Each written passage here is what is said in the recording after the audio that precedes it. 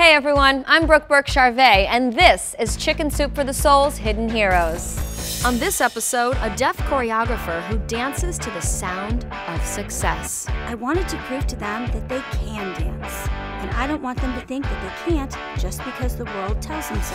And then, a tiny pup with a big heart. You could say we're both healers, and that's amazing what she's done for me. Plus, a high schooler who grows gardens that fill hearts as well as bellies. Whether you're 9 or 99, you can make an incredible difference in the world.